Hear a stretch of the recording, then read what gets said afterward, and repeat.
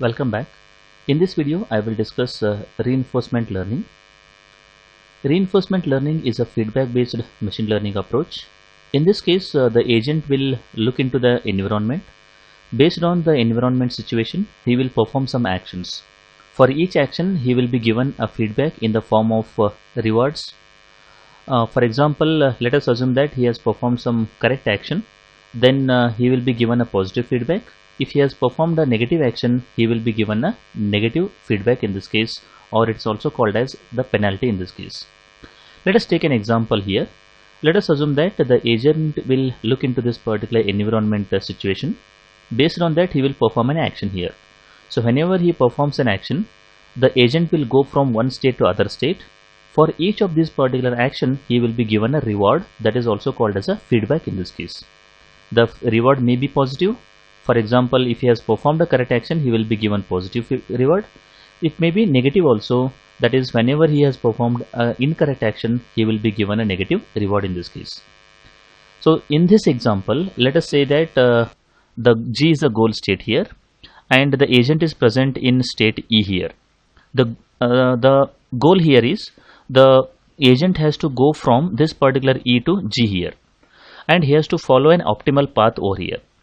Let us say that when he is present in this particular state, he can take only one action, that is a right movement. He cannot go up, he cannot go left, he cannot go down in this case. So he has to perform this particular action. So when he performs this particular action, because it is a correct action, he will be given some positive reward here. Now when he comes to this particular thing, he will look into this particular environment and then he will perform one of the action. The one action is either he can perform up or he can perform down here. Whenever he perform up, the meaning is again he is going towards this particular G. The meaning is it's a correct action. For this one also he will be given a positive reward or a positive feedback here. But when he perform this action, that is from F to I, the meaning is this is incorrect action. For this one he will be given a negative feedback.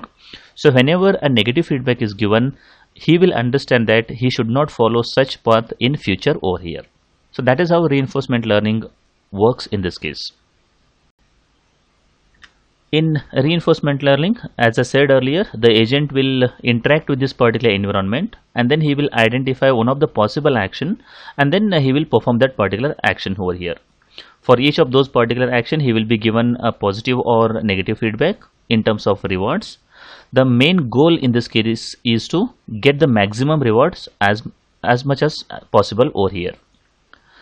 In reinforcement learning, we don't have any label data.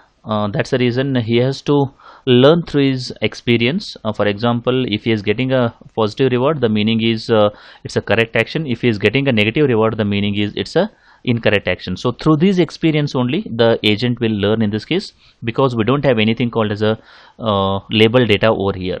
But in supervised machine learning technique, we have a label data. Using that label data, the algorithm will be trained over there. So in that case, the experience doesn't matter much over there. Reinforcement learning can be used to solve a specific type of problems where the decision making is sequential, that is step by step.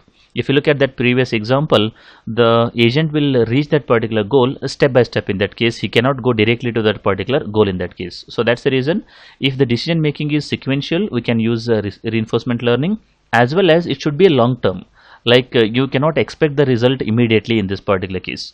So if it is a long-term goal, then you can use the reinforcement learning in that case.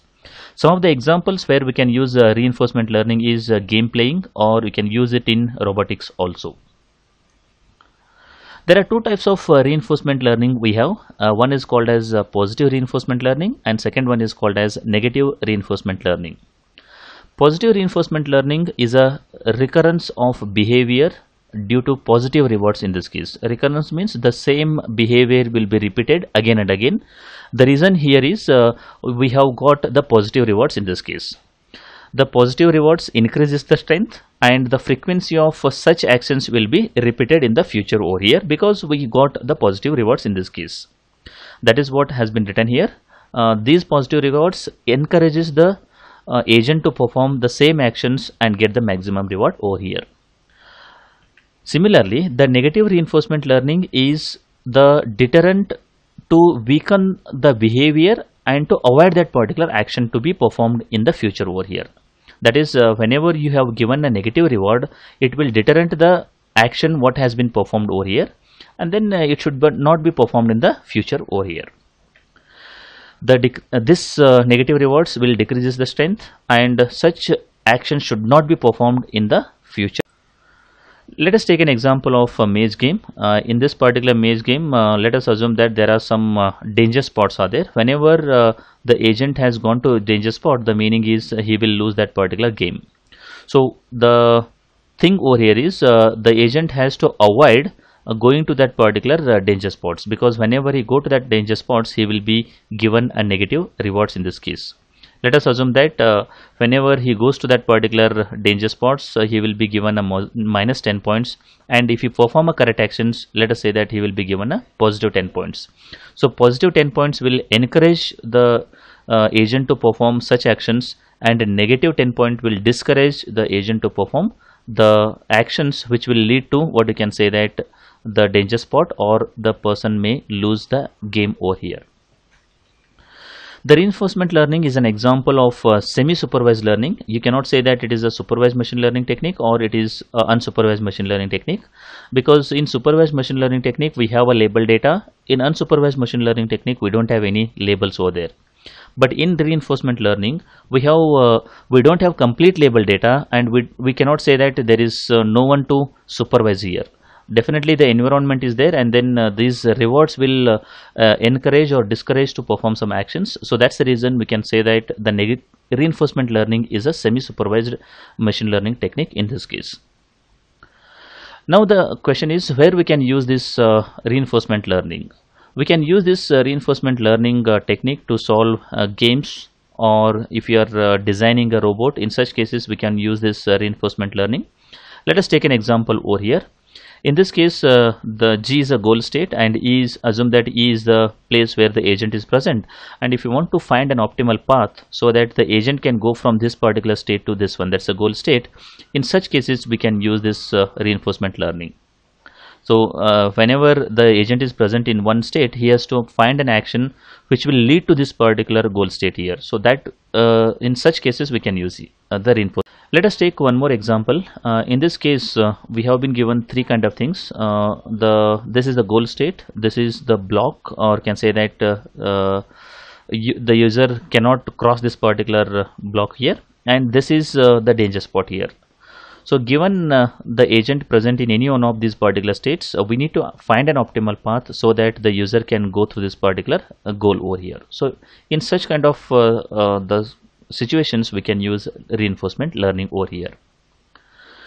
Now if we have the data where the complete information is available, for example you are trying to solve a problem like object detection, face recognition, or fraud detection, where a complete information is available in the form of a data set. In such cases the reinforcement learning is not suitable. There we can use classifiers to solve that particular problems. That is nothing but the supervised machine learning techniques we can use to solve such kind of problems, rather than going with this particular reinforcement learnings in this case. In this video I have discussed what is reinforcement learning and what are the problems can be solved with the help of reinforcement learning. I hope the concept is clear. If you like the video, do like and share with your friends. Press the subscribe button for more videos. Press the bell icon for regular updates. Thank you for watching.